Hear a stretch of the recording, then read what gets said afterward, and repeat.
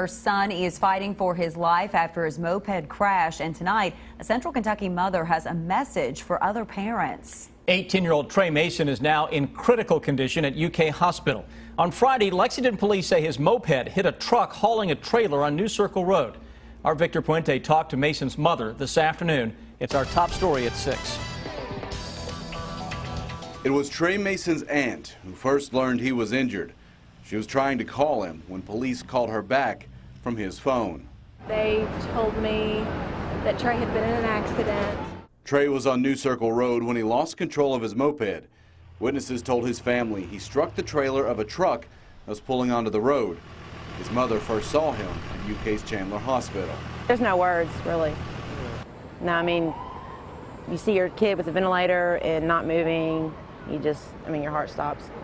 Sybil Mason says after her son wrecked, a stranger came to his aid and stayed by his side until help arrived. There is a lady named Donna Martin Cottingham who actually saw Trey get in the accident, and she stayed with him and she prayed. And I would like to tell you thank you from the bottom of my heart for doing that for a complete stranger that you did not know. I would like to thank you for that.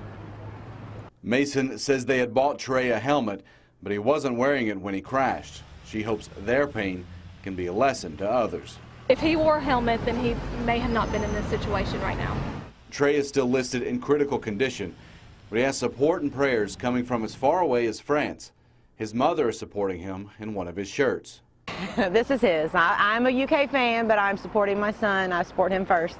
He's been under anesthesia since the crash on Friday, but he's been able to open his eyes and respond to some questions.